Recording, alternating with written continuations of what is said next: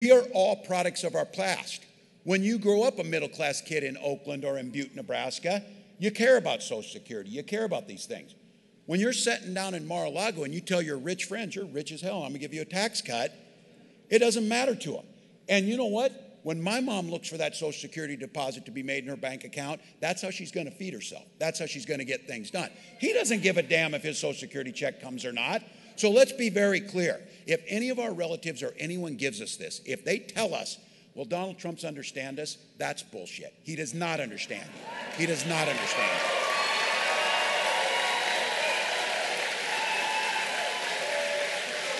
Look, you know it.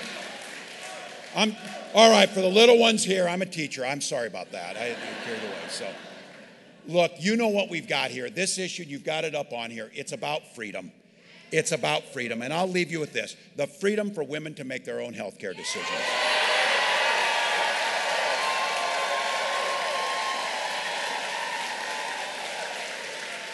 The freedom to drink clean water and breathe clean air. Those are the things. And I say this as a teacher and as a parent. The freedom to send your little ones to school in their best clothes so that they can go learn and be kids and not be shot dead in their classroom and fire.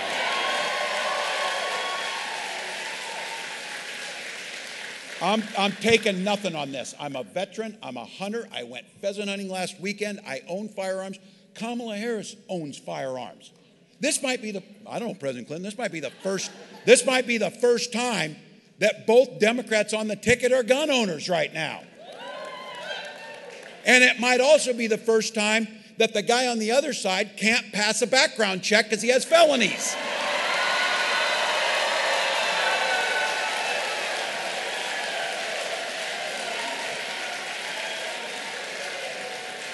Look, there's another reason stakes in this election are so high, and you know it. Some of you hear this from folks in your life. We made it through the first term of Trump. We could probably make it through another. I am an eternal optimist. I survived over a decade supervising the high school lunchroom. I'm an optimist. I am an optimist. But I genuinely worry for the democracy of this country. There is one political party now that is pro-democracy, and that's us right now. That's the truth. So, all things aside, this is truly serious. And I say this because someone I deeply respect, General Mark Milley, he was the chairman of the Joint Chiefs of Staff, the top military official under Donald Trump. And Mark Milley doesn't have time to mince words. This is a hero who's been out there and wore the uniform for over 30 years. He told us on the record that he believes Donald Trump is fascist to the core. Trump's plan to seize unprecedented power for himself isn't hypothetical. It's written down in Project 2025. And the rest is coming right from his mouth. Last week, one of Trump's closest buddies, who he pardoned, Mike Flynn, Trump's former national security advisor, and he's a contender to be that job again in the White House. He would ask point blank if he would lead military tribunals to carry out executions if Trump wins again. Mike Flynn answered, we have to win first. He followed up that to make sure that we understood just how batshit crazy he was. He said, the gates of hell, Mike Flynn saying this, my hell will be unleashed. This is the guy that Donald Trump wants to hand the keys to the federal government over to on security. So look, if there's anybody in your life who really meant when Donald Trump said he called for a bloodbath after this election, if they think he's just talking, I have to tell you this. You remember 2016. You remember the way he talked. This is not that Trump even. This is something much more deranged, something much more desperate, maybe to stay out of prison. And with JD Vance there are no guardrails around him. You know how he will vote. So look, Lord knows Republicans in Congress won't have the courage to stand up to him. So there's one way to stop it. We need to go vote and win the election and make sure none of this ever happens. right? Look, hundreds of Republicans out with Kamala campaigning. Who would have ever thought we would see Bernie Sanders, Dick Cheney, and Taylor Swift on the same ticket? I'll tell you again. There you go. So look, we got to do what Americans do on this. That rhetoric has no place. That is the language of dictators. That is the language of totalitarianism. We need to go to the polls, clean his clock, and win this thing. So here's the deal. Here's the deal. I'm going to finish because you're here for the main event.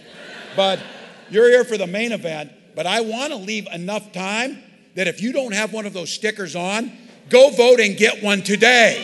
Today.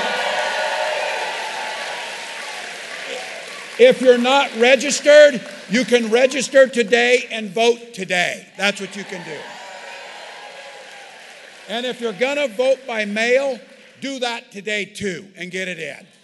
So look, follow the instructions carefully because these guys want to do whatever they can to throw out ballots. If you need to, you know what you need to do. iwillvote.com/NC will tell you exactly where to go, how to do it, how to fill out your ballot, and how to get it done. Go knock doors, go make phone calls, talk to your brother, tell him to quit voting the other way. If you want to, KamalaHarris.com, give a buck or two, knowing that in these battleground states, it lets us build out and get things like this going. So here's the thing. I'm going to turn it over to somebody whose accent might be closer to yours, a son of the South, speaking like a Midwesterner, a son of the South, a governor who went, someone who understood small town. And I will say this, as someone who named his daughter Hope, the man from Hope who brought us all the changes that make a difference, please join me in welcoming our 42nd president, Bill Clinton.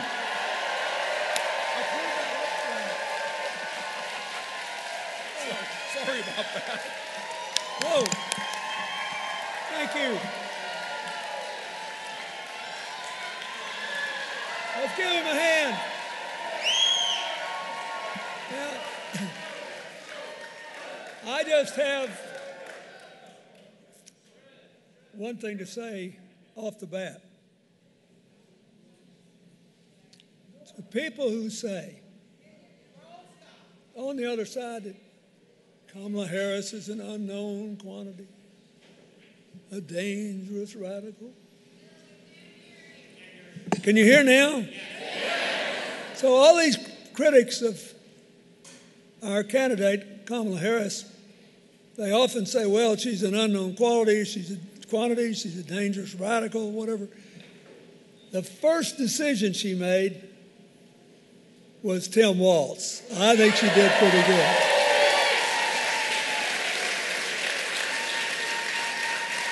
It says a lot about what kind of president she'll be.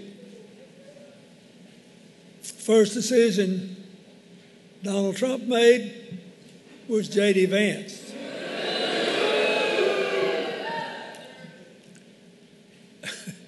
Who now has defied countless courts full of judges, many of whom Trump appointed, to say, no, he didn't lose in 2020. Poor baby, the whole thing was rigged. And he had the gall to say in his debate with Tim that he didn't want to destroy the health care bill with its protections for people with pre-existing conditions. He was just trying to make it more sound. That was a whopper. And there are probably 30% of the people in this audience, maybe more, who have family or certainly friends who would be affected if we got rid of the protection against charging people with pre-existing conditions more. That reason alone should be enough to defeat the Trump ticket in North Carolina.